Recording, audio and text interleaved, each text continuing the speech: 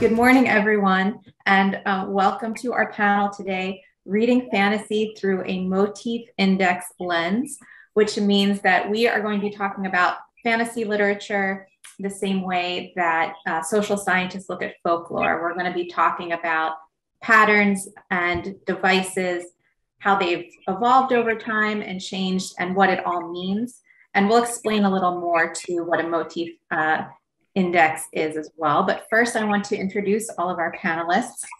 Today, we have Catherine Crichton, whose works include Salt and Silver, which they wrote under the pseudonym Anna Catherine, and along with the co-author Anna Genoese. Catherine's short fiction has also appeared in Apex Magazine, Lightspeed Magazine, Nightmare Magazine, and Strange Horizons. Most recently, they published Demon Fighter Sucks, as you might expect of a demon fighter, in Apex this past May. And Catherine is also currently writing an interactive Regency romance for Heart's Choice. Catherine and their siblings also produce the No Story is Sacred podcast, where they take apart and put stories back together again. Today, we also have Jeffrey Ford, who is the Readercon guest of honor. He is the author of 10 novels and over 100 short stories. His most recent books are The Best of Jeffrey Ford and Big Dark Hole from Small Beer. His work has won or been shortlisted for, this is a long, important list, the World Fantasy Award, the Hugo Award, the Nebula Award, the Theodore Sturgeon Award, the International Horror Guild Award, the Fountain Award, the Shirley Jackson, the Edgar Allan Poe, the Bram Stoker, all those big heavy hitters, the Locus Award, the Sayun Award, which I might be mispronouncing, the Grand Prix de l'Imaginaire and the Nova Fantastica, and the Hayakawa Award.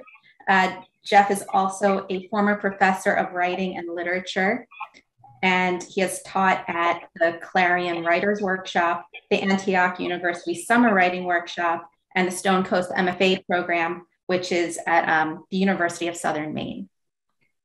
Welcome also to Karen Huler. Karen's stories have appeared in over 100 literary and speculative magazines and anthologies, from Conjunctions to Clark's World to Weird Tales and a number of best of. Her sixth novel, The Splendid City, is a satirical look at a rogue witch in a crazy breakaway American republic. I think that's realism. It's coming from Angry Robot.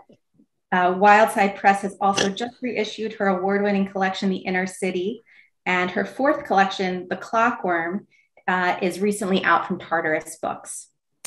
Last but not least, we have Elle Penelope, who is the author of the fantasy series, The Earthsinger Chronicles, the first book of which, Song of Blood and Stone, was named by Time magazine one of the 100 best fantasy books of all time.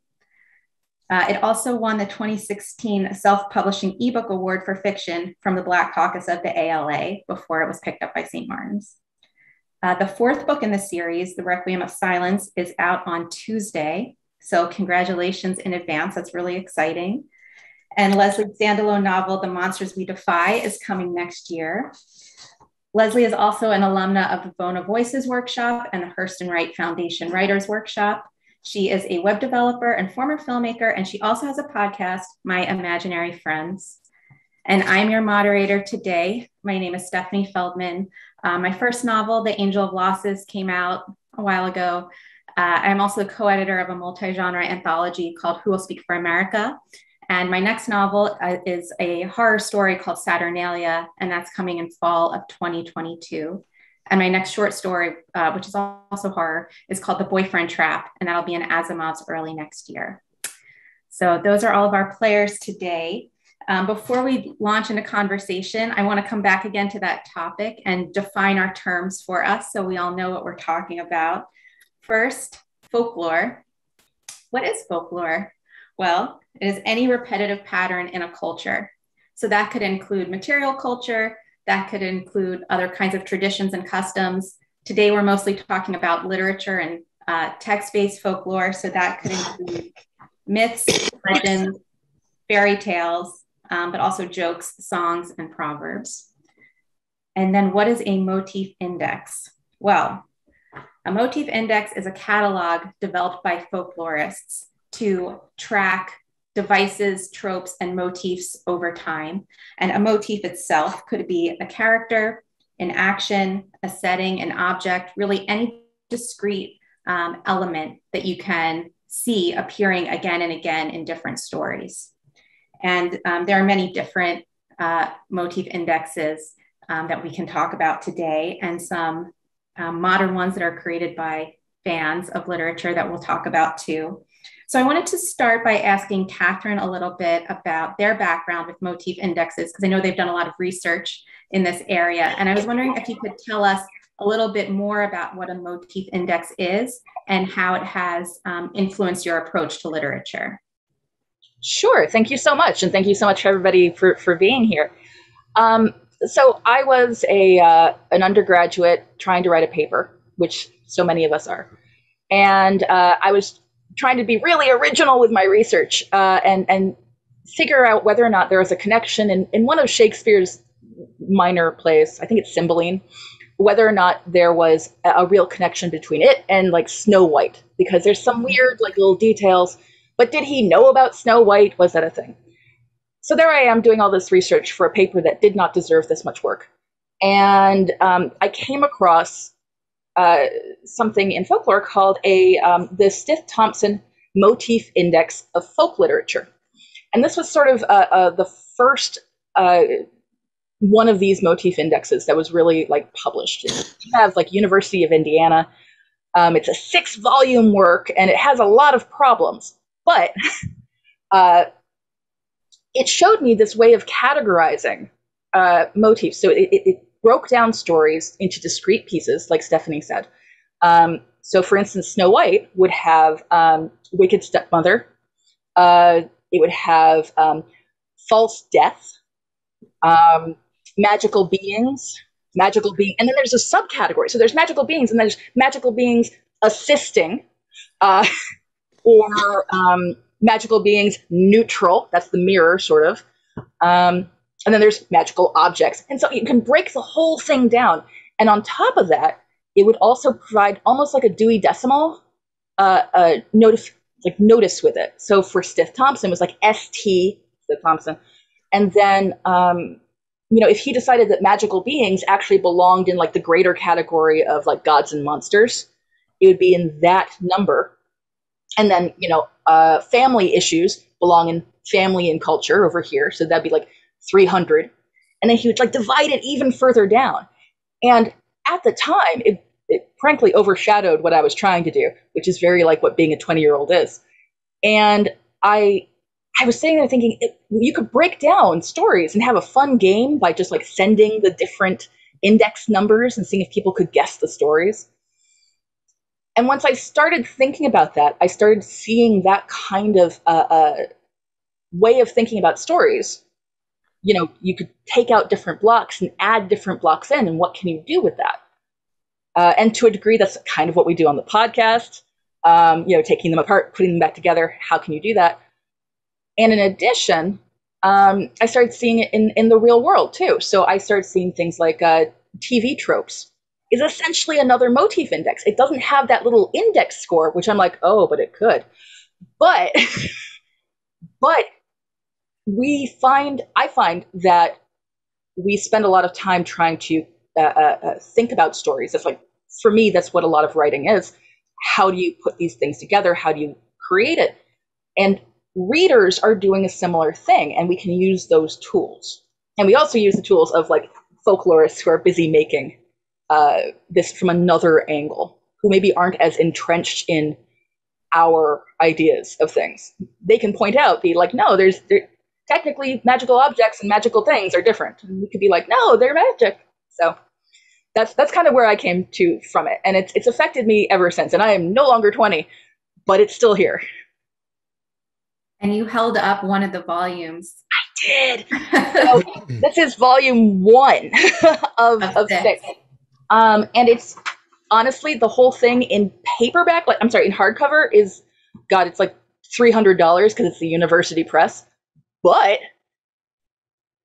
it's fun to have around, particularly as just I need an idea, so you flip through it, and the next thing you see is Omnipotent God. So throw one of those in. but there's a ton available online as well. The sort of the next related versions, the Arne Thompson one, or Arnie Thompson, not sure how to pronounce it. And you can find those all over the place. So like, do a search on Motif Index, and honestly, it opens up the world. It's like Tropes, but in a more sort of academic way. And that Arnie Thompson or Arne Thompson index I read has over 2,500 motifs listed in it. So it could keep you busy for a long time. Mm-hmm. So like you said, we are always, as writers and readers, thinking about these elements, even if we're not thinking about the terms motif or index. And I was curious, Jeff, when you're writing, how you approach the issue of familiar tropes, and how do you like to use them and perhaps subvert them in your work? You know, I just realized last night that I took a class in graduate school at Temple that was supposed to be fairy tales and folklore, and all it was Stiff Thompson and that other guy, Arne, whatever his name was, and just that, you know, organizing things by that was the whole semester. I thought I was going to be reading fairy tales and folklore, but it was that. So, you know, still, even with that and how much it bored the hell out of me, I see it as it's purposeful and it's useful. I mean, I see its use, but for me personally, as a writer, I find that dangerous, because if you say if you want to cross list the items from a vampire story, right? You know, you're going to have definitely blood in there, and you know, the vampire and his those in his thrall and so forth, or in her thrall or their thrall. All right. And you're going to miss a book like Henry James's The Sacred Font, which is a story about all these people who will go away on a weekend and how they quietly and secretly drain energy from each other. That's not even going to be considered in there. Or you're gonna want to write a story like there was another one I had in mind, say a ghost story. All right. And I'm always more interested in a ghost story like William Gass's The Peterson Kid, which is about a blizzard, and this guy gets killed, and you don't know who or where the killer is, where they're coming from. And this kid's got to go out and find, and you know, with his father, and his father gets killed, and he's in the blizzard. Where's the threat coming from? Exactly like a ghost story. You would miss that. It would not be cataloged. So my interest is much more in those things that are not cataloged as a writer, because otherwise I'm taking things that have already been done and I'm putting them together. My concept of writing fiction is not mechanical. It's organic and it's intuitive. And so that really doesn't do me that much good, although I still would love to look through that book that Catherine just held up, you know, and see what's in there. But it's just like antithetical to my approach. Now, I'm sure, you know, I can rely on you guys for what are the good purposes of it. And I could see some too for hunting down folk tales and folklore, but I'm not a folklorist, you know, and I'm not a scholar. I'm a fiction writer. So I'm still interested in this subject though. So I can't wait to hear what you guys have to say about it. Yeah, it seems that, I see what you're saying about taking a more organic approach. I certainly do too. I'm not looking up, you know, what should I add to the story, though I think it could be a really fun game and maybe a really good writing exercise for a class, or, you know, like a weekend by the lake where we all write our masterpieces. But it's interesting that you picked up on also the potential dangers of thinking this way. And Karen, something that you had mentioned earlier was the issue of a meaningful or useful trope versus a cliche. And I was wondering if you could talk a little bit about how we maybe use tropes without falling into cliche, or what the difference even is.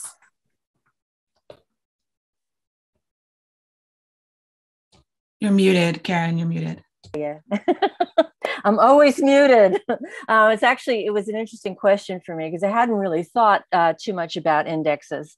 And I started trying to prepare for it by trying to come up with all sorts of organizational things, which I utterly failed at. But I was also looking at TV, film, and sort of cultural touchstones for us, and starting to group things together. And I found that very, very interesting. My two main preoccupations, I would say, are doubles and portals. And in looking at portals, especially through TV, of course, I thought it was very, very interesting to see what actually happened with a lot of things. I mean, books, for one thing, are a portal, obviously. And then you go a step further, and Jasper Fforde actually makes portals into the books become portals into a different reality, so that characters from one book can be kidnapped and taken away and might conceivably appear in another one. And that was a very interesting alternate use of a trope. And I think the fun thing when you get to what you do with these things once they become standard, like the good and evil split when you're dealing with doubles, I love things like Captain Kirk, the old transporter problem. And Kirk gets split to a good Kirk and a bad Kirk. And we see that a lot in the different TV series, the good versus evil. And it almost always ends up that the good one is weak and the evil one is very crafty, and they have to be reassembled in order to get the complete person. And that becomes a trope for us. And it's not a trope anymore. It's a damn cliche at that point. The same thing keeps appearing in just about every Star Trek iteration. But in terms of looking at things from a different point of view, what I love most, I love every kind of portal. A portal is an invitation to adventure. But I really like the kinds of things that use portals in a slightly different way. Every Heart is a Doorway by Shanann Maguire. I love, because this is what happens to everyone when they go through the portal, are changed by it and come back.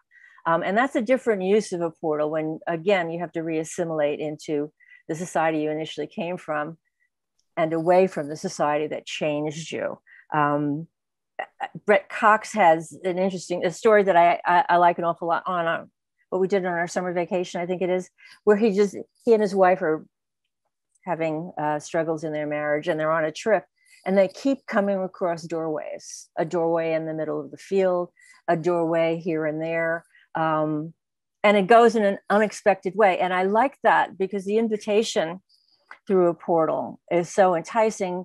And we assume, of course, that there will be something on the other side. What happens when there's nothing on the other side? I wrote a story, a man who lives next door to a portal, who's completely annoyed by the fact that people keep coming through the portal and trampling his garden. I love the idea of starting out with your cliche, but then sort of looking at it from a totally different perspective. Karen, you should check out the book I wrote. It's about a portal at the bottom of a basement, and shit keeps coming out, and they just got to deal with it in the basement of a diner. Good. I will. Thank you. That sounds like my actual basement right now. We're spending a lot of money trying to stop this portal. I also wanted to say hi to everyone who is watching and commenting on the Discord right now. I see that you have some questions, and I'm excited to get into them, and please keep sharing them in the Discord. We are going to talk a little more, and before we pivot to your questions, but we see you and we look forward to talking to you some more. So far, I think we've been talking a lot about thinking about motifs as writers, but we also have to consider readers in this situation too. And so, Leslie, I was wondering if you could talk a little bit about how readers figure into this discussion for you, if readers are doing the work of categorizing things, or, how you as a writer think about readers, and how tropes might mean different things to different audiences, and how that affects your choices. Yeah, definitely. So since I started out self-publishing before I moved into traditional publishing. And I think the idea of art versus commerce is very different, especially for more literary writers, as opposed to if you're starting out self-publishing, when the onus of the marketing is on you. And so there's a lot of different schools of thought, but some of the most successful, like financially successful self-publishers are thinking about the tropes as marketing tools up front before they even write their stories. So whereas Jeffrey has a great point, it can be hindering as a writer. It can open up possibilities when you're looking to market your books, especially when you have to do it entirely on your own. So if you're looking at the Amazon categories, you're looking at, not genre, first of all, you're looking at genre. What is this? How do I place it? How do I tell my audience what this book is so they know what to expect? And then when you're choosing your cover designer, everything goes into that. So, if you're calling them tropes or motifs, or even, whether they're cliche or not, I think is in the eye of the beholder to a certain degree, but using them as a tool. So there's a whole movement to write to market, which is very controversial. It's not something I personally can do with my writing, but it is the idea that you look at what's selling and you look at the tropes of the top sellers, and then you write something for that audience. The audience is already buying, science fiction, like space opera, military sci-fi. And so you try to do something in that vein that gives the audience what they've already proven that they want.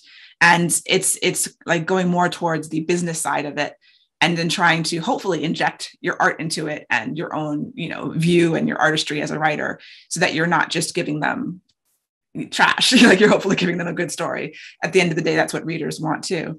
And also coming from a romance perspective, like I write fantasy romance, I'm a romance reader, and tropes are incredibly important to romance readers. And I think they're also important to maybe a lesser degree to science fiction and fantasy readers. But like I picked up a book based on the title. The title was Grumpy Ex-Boyfriend. And it was just like, yeah, tropes. All the tropes are in the title. Marketing, I knew what I was going to get. And I know since it's a romance, it's going to have a happy ending. And, I'm happy. So it's like a spectrum, I think, of paying attention to that from a writing perspective.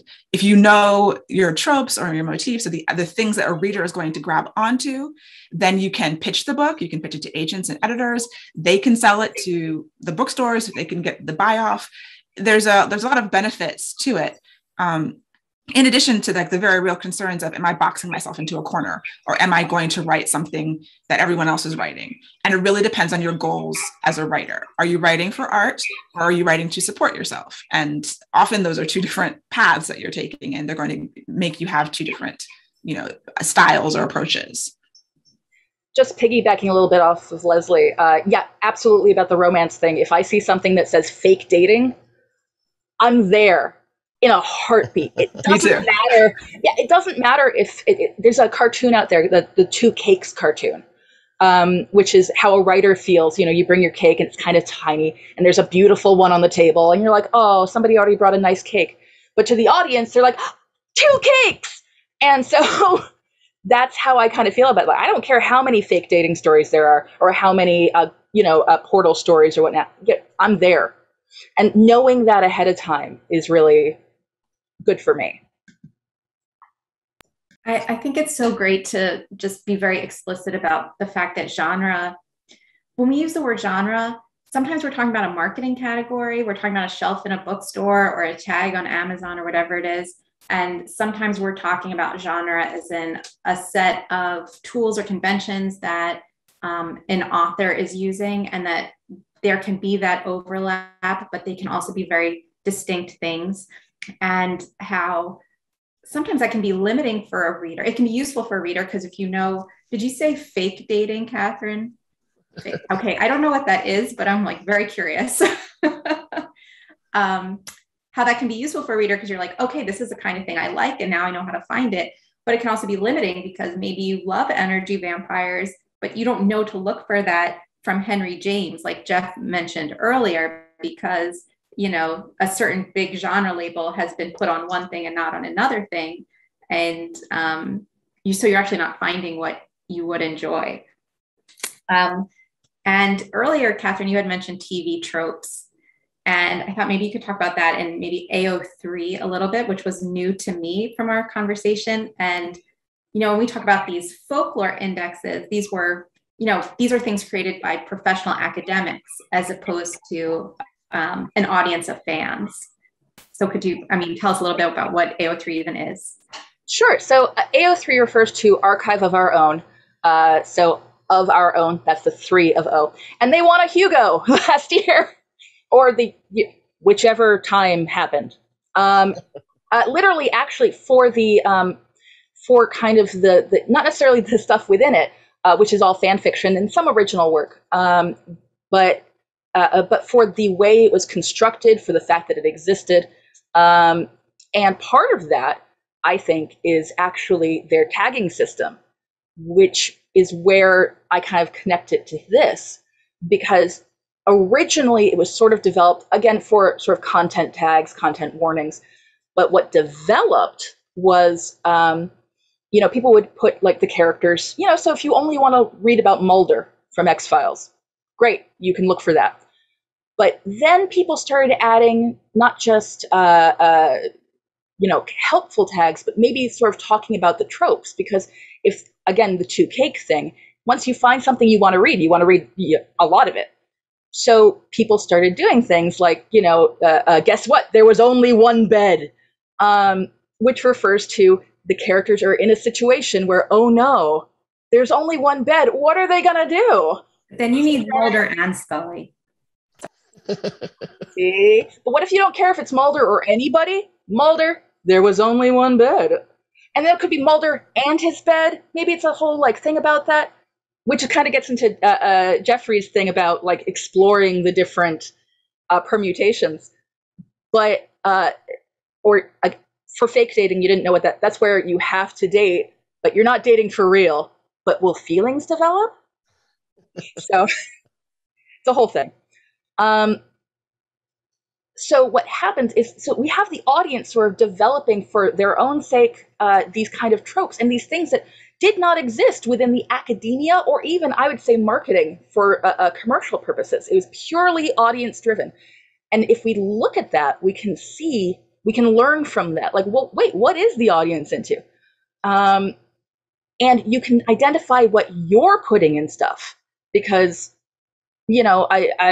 there's things that I haven't done fake dating. I would love to, though. And that tells me that, maybe that's something for me to pursue because I know that there's an audience for it.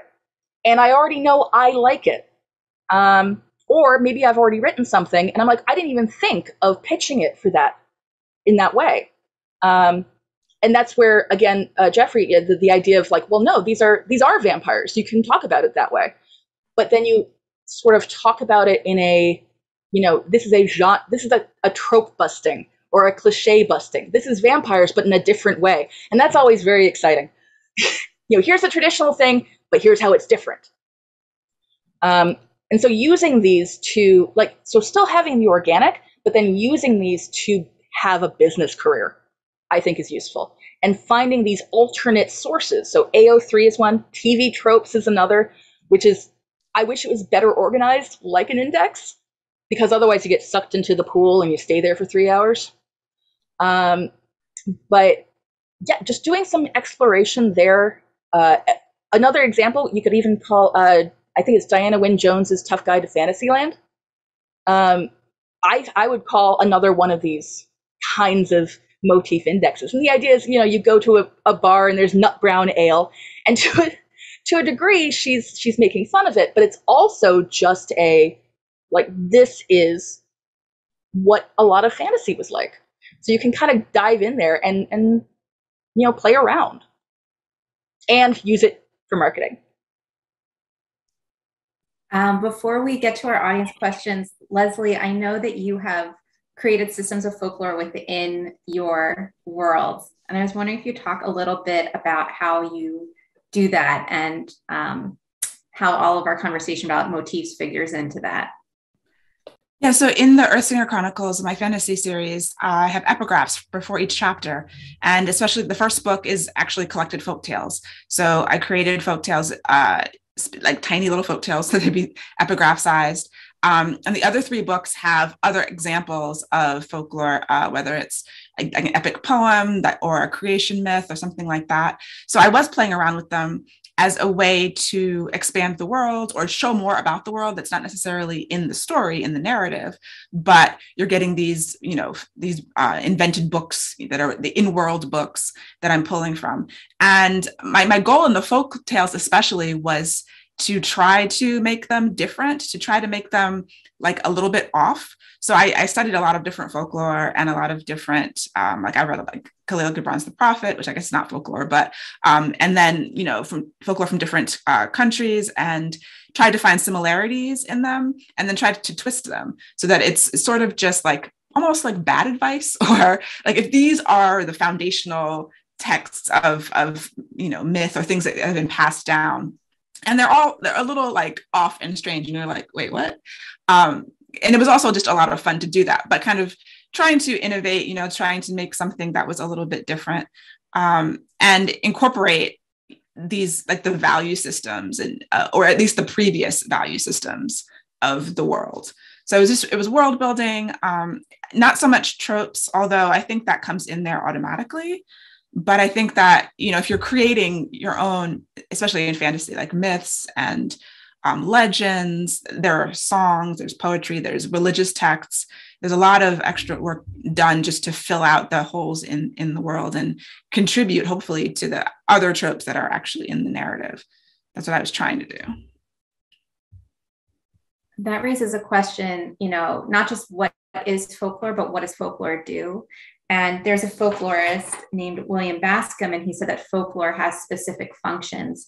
And one of those functions is to reinforce values. One of them is entertainment. But a lot of what folklore is doing, he said, is to reinforce social norms, to educate audiences about this. These are the kinds of things we do. Like, we don't go into the woods because there's a witch there. Or this is how we behave as like young girls who have to go marry a beast husband. You know, maybe your husband's kind of beastly, but you know, it's for the best. So I don't know, maybe you'll get like a dancing candelabra out of it. Just go with it, something like that. So I was wondering too, if we think of our stories, or maybe the stories we read, as having similar functions. And do you consider what kind of values are you reinforcing to your readers? Or is that maybe not something that you think about as a writer? This is open to everybody. Don't consider it. Never consider it. I do, in terms of politics and feminism. I think most of my stories are pitched at somehow warning about the world and the way we treat things, and or creating a world where there's more equality in the story, in the world of the story. I think about it similarly. I don't know that I do it consciously up front, but by the time I'm revising it, I'm looking at what I did and then seeing if I can reinforce it. And so since my books do tend to be like deal with political issues and sort of modern social issues through a fantasy lens, then I am thinking about, you know, the issues Karen was talking about, you know, racism and equality, and, you know, because it's so diverse, and there's LGBTQ characters, and are they accepted here or not accepted? All of those things are just come out in the story. And then by the end, I'm making sure that it actually is something that I either I believe in, or I think is worth questioning and the reader thinking about. I agree with that a great deal. But I in my latest Demon Fighter Sucks, I actually did try to specifically add in what I consider to be a missing lesson in today's youth, which is an older one, which is don't randomly try to summon fairies. Like, don't do it. It's a bad idea. And so that's where I was kind of trying to consciously do that. But in terms of what Jeffrey was saying, I don't specifically try to do messages specifically for an audience. It's more like messages that I agree with. And that's where Leslie's and Karen's come in. Well, you know, if you're going to, you know, fiction isn't about big ideas. Fiction is about, writing fiction is about what happened and what happened next. Let the reader bring the ideas to it. You know, the reader find the ideas in it. It's not that what I would write would not be political or about race or about feminism or something like that, but it's not a concern of mine to begin with. I got to find the story and tell the story. I mean, that's number one. And if they're putting ideas in there like I'm filling cream donuts on the graveyard shift, that's like, you know, I might as well write an essay, is my feeling about it, you know? It's just the way I feel about it. Well, I agree. And I think you always bring your world with you when you're writing, though. What forms you as an individual and as a writer gets demonstrated through the stories you choose to develop. So I think even when you're not doing it consciously, a lot of the time you're doing it subconsciously by what you're picking and choosing, since all stories require choices. Yeah. It sounds like also maybe just a different kind of process, and I've been teaching all week for my MFA program, and we're talking about how do you plan a story out versus do you sit down to write and see what happens and then figure it out later? And it seems so personal. And I think our whole discussion has shown how writers can approach this very differently. And some of our audience members in the Discord have gone to this too and are saying things like, well, but if we're analyzing these tropes, are we like pinning a butterfly to a board, and killing it there on the wall? Or could it be a useful constraint like a sonnet, where you have very specific rules, but within those rules, that can give you even new ideas and more creativity. Stephanie, just that actual point right there about are you pinning something down is a huge issue within folklorist circles, like within that. And I have a whole discussion I can do in the hallway after, if anybody has any questions. Yes, we're going to reassemble in the one of the things these guys were talking about, Catherine and Leslie were talking about before, this idea of considering the marketplace. I've always done best when I just write idiosyncratically whatever's inside me. But I will say this, it might have been a damn good idea when I started out to start thinking about that, but forget it now. It's too late. I take my hat off to them. We have another question about urban legends and sort of these contemporary fantasies and legends that come about. And can you analyze those in the same way? And I think a folklorist would say yes, that this is sort of contemporary folklore. But I was wondering maybe if we see an overlap between contemporary folklore, urban legends, and sort of intentional fiction writing. Like I see it on Reddit, maybe, where people are embellishing. And, if you see any overlap in the work that you like to read or the work that you're doing. It's really funny that you mentioned Reddit. I follow Am I the Asshole? And relationships. And there's a people go through, and there's developing tropes there if you read the comments. So people will say like, oh, age difference. We know, yeah. Or if that's not a detail that comes out, they're all like, I see this, is this what's going to happen? And then a comment pops up and they're like, yes, I knew it, which goes to, cultural thing. But it's another example of where there's different tropes, different motifs that show up depending on the space and the culture. I think that definitely applies to urban fantasy, modern, contemporary fantasy, even things like memes. Like if you're talking about the Reddit things, you can categorize, you can, have a taxonomy for anything that exists, basically. I think that humans, part of what we are is we want to categorize things and organize things into groups and try to make sense of the world, right? So even if you have some sort of tiny niche market or genre, readers are going to come to it with their own ideas, and they're probably going to start, putting things into boxes, and then you can either take note of that or not. But I do think it can be useful for whatever's happening, honestly. This panel also gave me a great opportunity to revisit Carmen Machado's In the Dream House, which is a speculative memoir, and she applies one of these indexes to the story of her own life. And she has footnotes in here. Like this one incident makes her think of the type E279.3 from Stiff Thompson, ghost pulls bed clothing from sleeper. And she's got them throughout. And one of our questions is about these indexes and how granular they can be.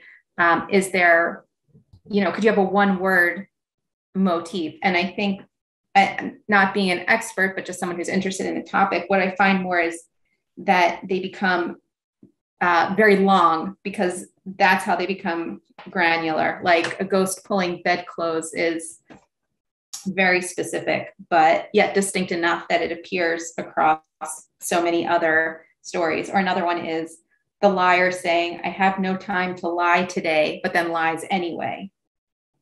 There are a million different kinds of taboos. One taboo is asking for reason of unusual action. I guess you're not supposed to do that. So I'm going to remember that when I'm not conjuring fairies. Yeah, the shorter, the broader the thing, the smaller the phrase, and then that's how you. I was flipping through this to see if I just flashed by the word bandicoot, and I'm like, really? I can't find it again, but presumably, but it was one of the higher. It's all like it tabs in, so that was definitely one of the word. Leslie, we also have a question for you about the folklore that you've written. When did writing epigraphs and creating the folklore first happen in your process? It happens at the very end. So honestly, my editor suggested that I do chapter epigraphs, and she referenced Octavia Butler. I think Parable of the Sower, Parable of the Talents have them. Brandon Sanderson does them a lot. I was researching authors who do really interesting chapter epigraphs. And so I wait to the end of the book, till basically right before I do it for copy edits, send it for copy edits. And I take 2 weeks while I'm doing the final revision, to think about, okay, what is this? What's the in-world text that I'm going to use? What am I trying to achieve with the epigraphs? And I actually, someone mentioned a sonnet. I think it's book 2, where I did this epic poem. So there's like 55 chapters. So there's stanzas, and I had it was iambic pentameter. It was like 6 lines. It was very difficult to do, but I wanted to, create an epic poem that had a certain rhyme scheme. And so I do chapter by chapter, find like the themes in the chapter, and try to also make sure that the epigraph is doing its job to set up for the chapter, in addition to the other work of telling a story or whatever. So it is, definitely. And just, it's like a bonus. It's like icing on the cake, I think of it as. And we have another process question too. If we're not necessarily always thinking about tropes when we begin writing, do we go back when we're revising our draft and see where they have crept in and what we should do with them? And this makes me think of the sort of tropes I find that are like specific to my own work, which nobody else would see, but I see them and I think, oh, I'm doing the same thing again. Should I do the same thing again? Like,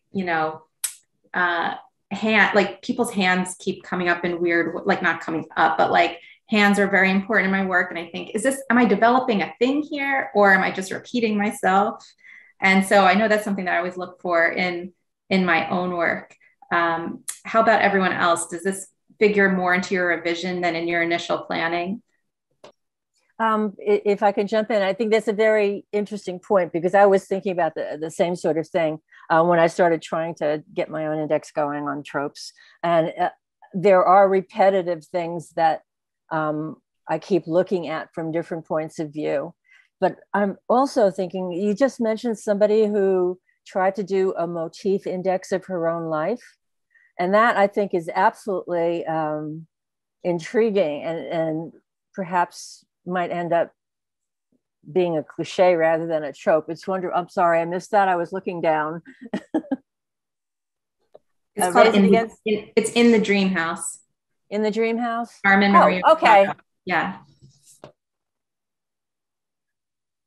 And I would imagine that the same sorts of things, and the same sort of motifs that pop up in our life are also the same sort of motifs that influence our reading and also influence our concerns when we're writing, except possibly for Jeff Ford, who is all over the place. He once said that writing isn't that hard. All you do is create a character and follow him around all day. So I think that Jeff might not be as tied to tropes as I am. Jeff? No, I think they come out in the writing, and I think you recognize them. Like Stephanie said, when you finish with it, it may not come to you for a couple of weeks or years that you're writing about the same damn thing again. But I think it was Emerson who said there's only 2 types of writers: One is the type that always writes about the same idea. And that's not bad.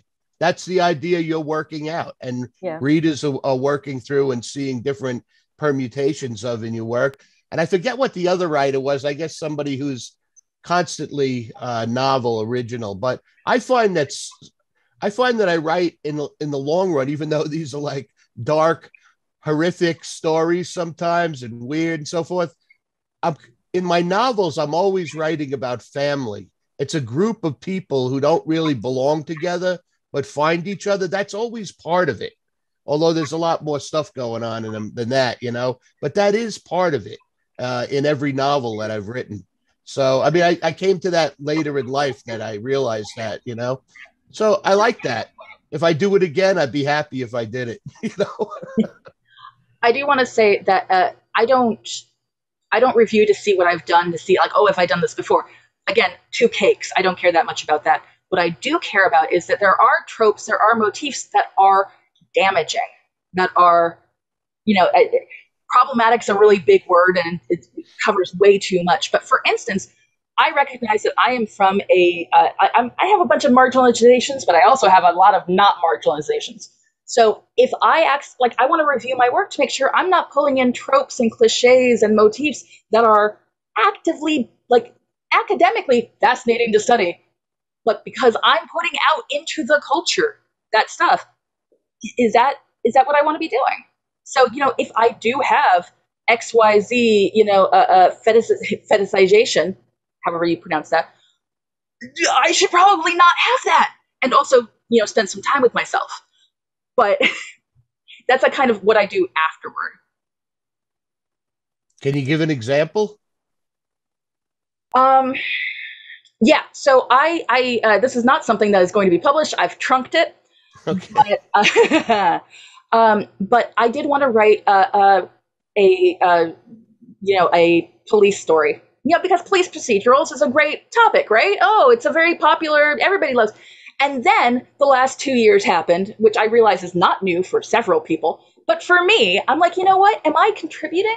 Is this helpful? Is this helpful for me to have hero cops, solving crimes that they don't necessarily have to be the people doing? Like, maybe this is a better job for social services. Would it be a better story if it was social services? Oh, see, so it kind of goes from there. But it's examining the tropes. And part of that was also coming up with the elevator pitch. So I'm sitting there and be like, oh, it's a, urban fantasy police procedural with folklore. And I'm like, oh, yeah. But then I started does it need to be this? Like, what has SVU and all that done to our consciousness in terms of what's okay for police, etc. And I decided I didn't want to contribute to that. And I'll just take all that stuff and put it in something else. But it is that examination after the fact. Well, we're just about at the end, but these last two comments got close to answering one of our last questions, which is how do motifs or which motifs get close to deep truths about human nature? And when we see that things are repeated, like a concern about family, that's what's important to this particular author, to these readers. When we see something like police procedurals, I learned a new word, propaganda, this past year. And, what does that say about our society? And what does that say about human nature? Maybe from a completely other direction. So since we are at the end, I just want to say thank you again to everyone. This has been such a great conversation, and we can continue it in the Discord in hallway number 1. So I hope that everyone can stick around for a few minutes and we can talk out some of these last questions we didn't get to. And thank you, and everyone enjoy the rest of your conference weekend. Thank you, Stephanie. And Thank you. great to meet everybody. Yeah, you too. Thank you, everybody. Thank you.